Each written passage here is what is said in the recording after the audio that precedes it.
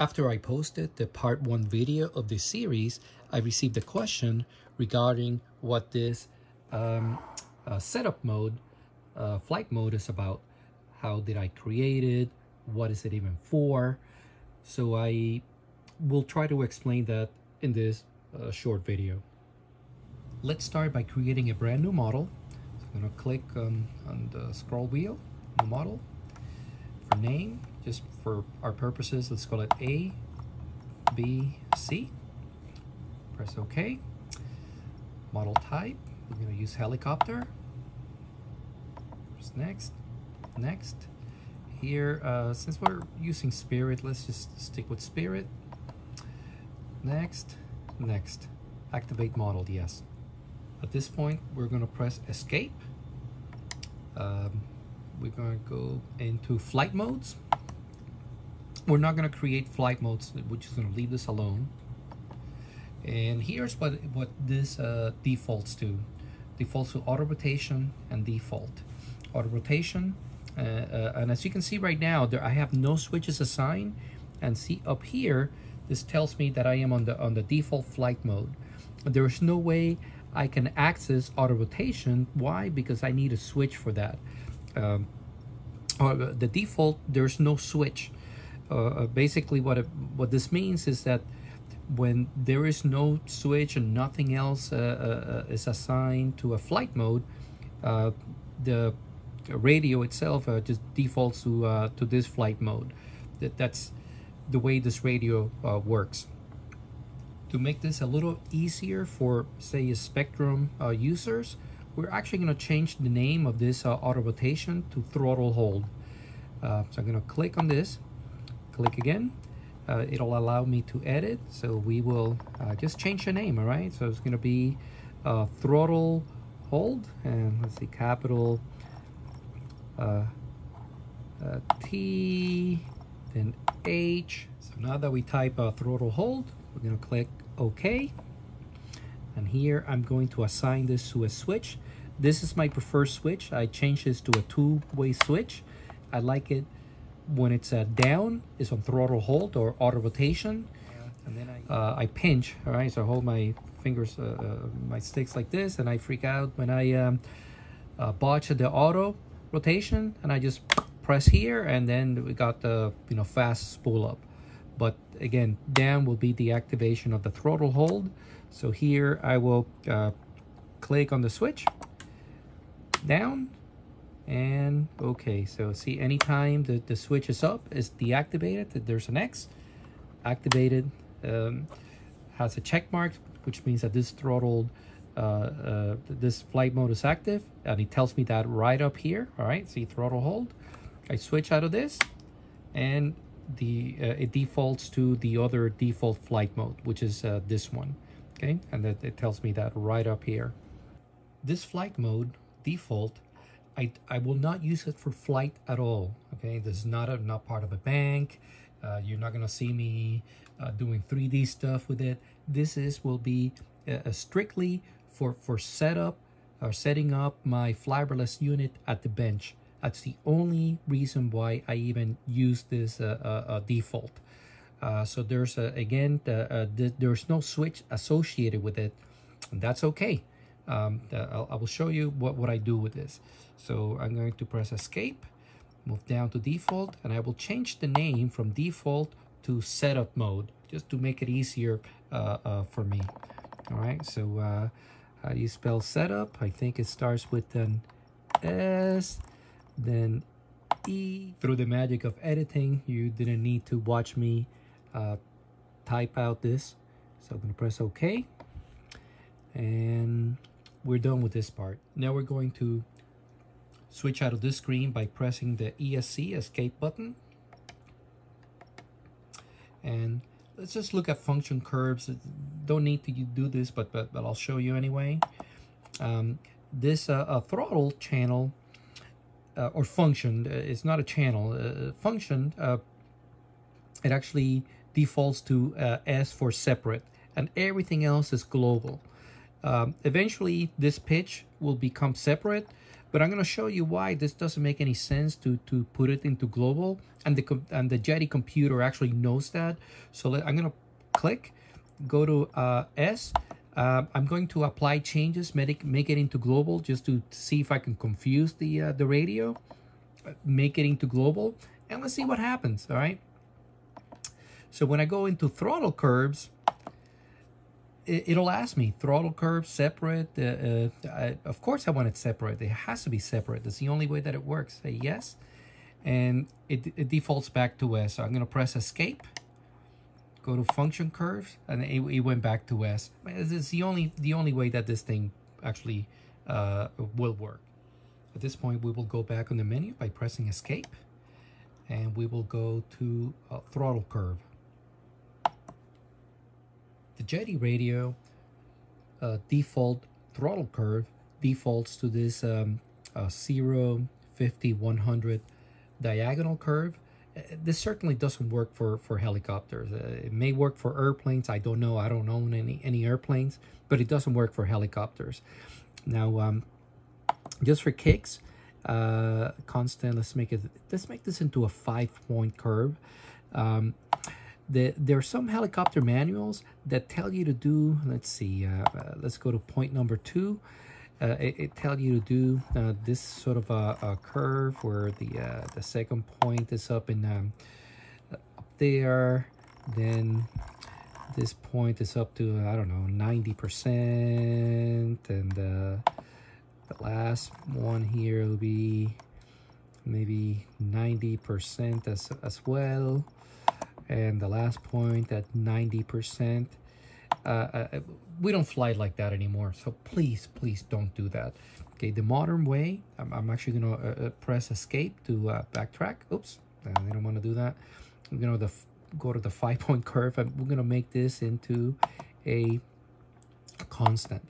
That's the modern way of flying helicopters. You want the throttle to be constant throughout the movement of the stick, okay? Because the stick is no longer a throttle, a stick. It's just a collective stick. It should not affect the throttle at all. So as you can see, the my collective is moving. See this little circle? The stick goes up and down, but the throttle remains the same. That's the way we fly nowadays. Because I am on setup mode, this will not be a flying curve. This is actually going to be a bench setup curve. All right. So what we're going to do is actually, instead of constant, which is what we should fly with, I'm going to make this into not a 5-point curve. Oh, and by the way, people who do just for completion, not that I'm saying that the route using this is correct. If you're gonna do curves, just smooth them out. See how it just makes everything a little smoother, all right? As opposed to tick. This just kind of a smooth the curve, but I don't think there's a reason for ever using smooth curve on a helicopter. So we're gonna click out of that. Here, I'm going to use a 7-point curve. You can use a 9, but the 7-point curve. Why? Because this radio allows for that. I'm going to show you why. This is actually pretty cool. So I'm going to go into here. I'm going to leave this at 0. The press, second point, I'm going to bring it down to the 0. The third point, I will bring it down to the center, which is the 50%. This one I'll leave alone. The next point, I will bring it down. This point I will bring up to the 100. Okay, so basically this helps me in when I'm setting up. If I have my stick a little too loose, see here in the bottom, see how this is moving.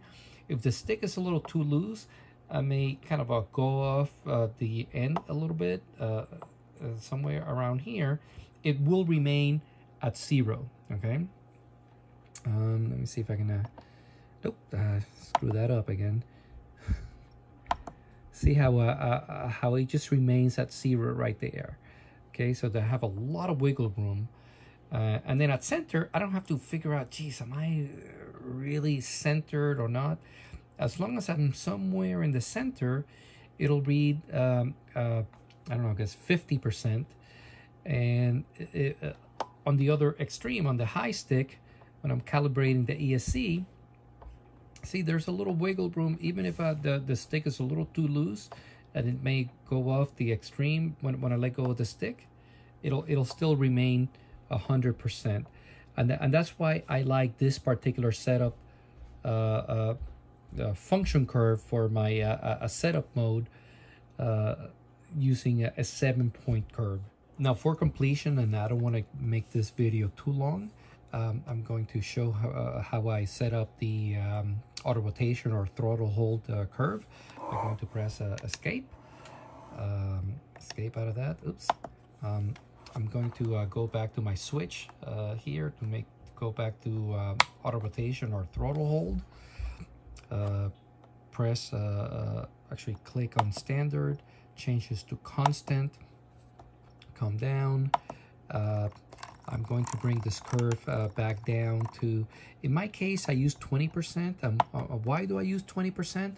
Because I'm using a YGE ESC, and 20% is the value that they suggest to use for a throttle hold or auto rotation bailout. I think Contronic uses 25%. I just don't remember. Or it could be 15%. Honestly, I just don't remember what value, but that's dependent on your ESC. Again, nitro, gas, geez, I don't know the values on that, but I can tell you on electric. And for YGE, 20% on the ESC, it works perfectly. Now I do the same for the pitch curve, all right? So I'm gonna okay out of that, go down to the pitch curve, set up independently, yes. Defaults to standard, which is fine. For all my flight modes, I leave the curve as a completely perfectly diagonal 0 to 100 curve. That's how I do it for every helicopter I set up. For all bank 1, bank 2, bank 3, auto rotation, throttle hold, whatever you want to call it. But for the setup mode, okay, which is a bench setup, I do something a little different. Okay, so from standard, I will go into the same 7-point curve that we created with the with the throttle curve, and it'll be the very same curve. So yeah, so I finished the curve here, and as you can see, so at low stick, the see, there's a little wiggle room here, where as long as I'm pretty low on the stick, it'll be on this area 0%. Somewhere in the middle of the stick, it'll be along this middle area, and as long as I'm high on the stick, it'll be 100% value. So come out of that and go back to function curves.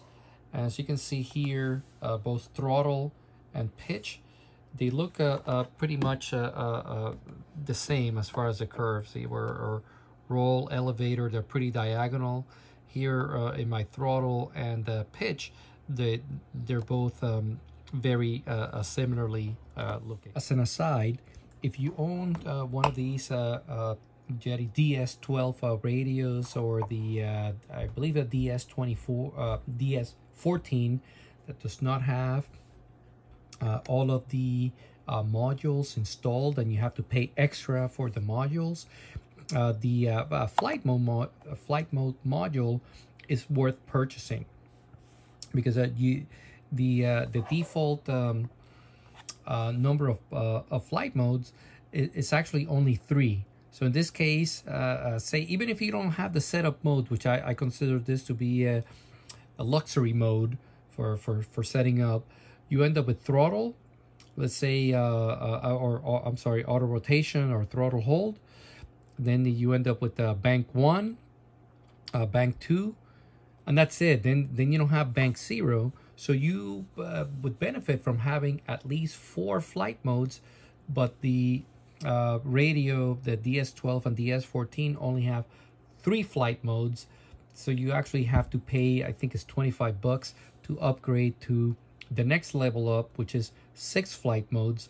And that'll give you the 4 flight modes that you will use in flight, which is auto rotation or throttle hold, bank 2, bank 1 and 1-0 on the Spirit. And so that's 4. And then of course for my setup mode, which is a luxury mode, which would be a 5th flight mode.